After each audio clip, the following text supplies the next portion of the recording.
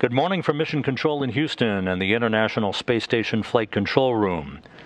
The module is named Prichal, the Russian word for pier, a 5-ton module with multiple docking ports that will serve as a port of call for future Russian visiting vehicles, whether unpiloted Progress resupply craft or piloted Soyuz spacecraft.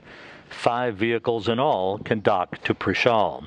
It is a bulbous module that will be transported to the station by a modified Progress MUM propulsion stage for an automated docking Friday morning to the Earth-facing port of the Naoka Multipurpose Laboratory module that arrived at the complex in late July.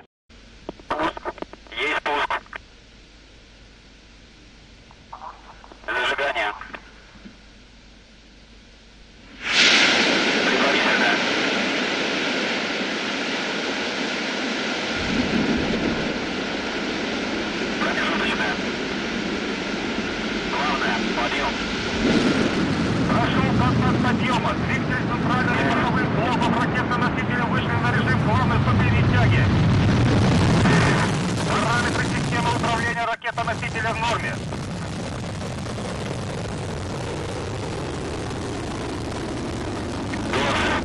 Двигатели первой и второй ступени работают нормально.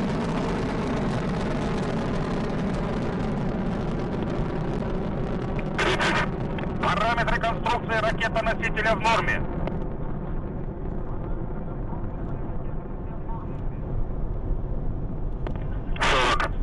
Стабилизация изделия устойчивая. Auto sequence now initiated. The second umbilical has retracted. Engine start begins. Preliminary commanding, T-minus 5 seconds. Engines up to flight speed.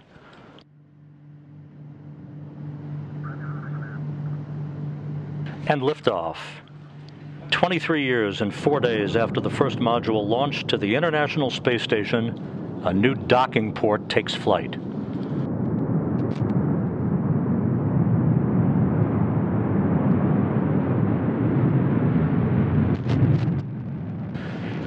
"25 seconds into the flight, the Soyuz booster arcing out to the northeast from the Baikonur Cosmodrome. All parameters look good. Roll, pitch, and yaw programmer in.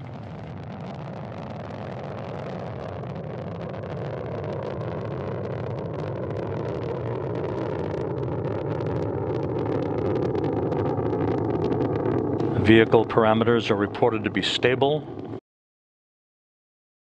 First stage separation has been confirmed.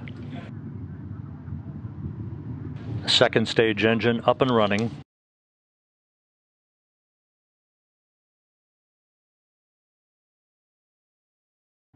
We have confirmation of second stage separation.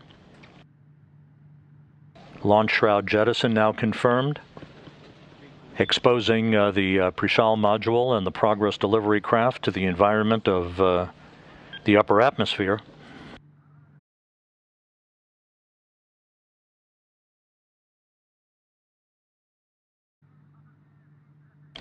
And we have confirmation of third stage shutdown and spacecraft separation.